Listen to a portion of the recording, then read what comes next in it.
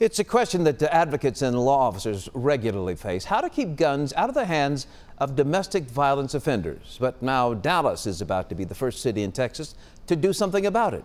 David Goins explains.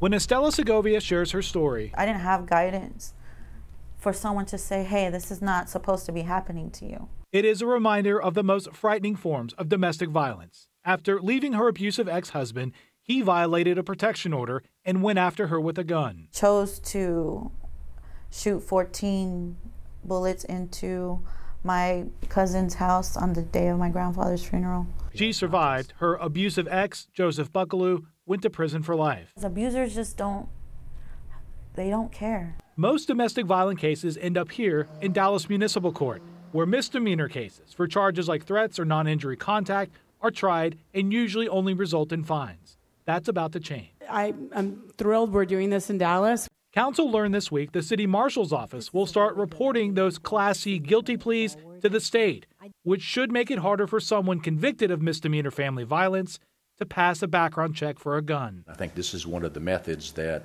everyone is looking at of how we can enhance the family violence problem. Counties are already required to report misdemeanor family violence convictions to DPS, but it is voluntary for cities.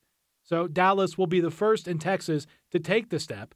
Segovia says an important step. I think it's of the utmost importance to prevent abusers from getting a gun. David Goins. To me, gives me a feeling of safety. Channel 8 News.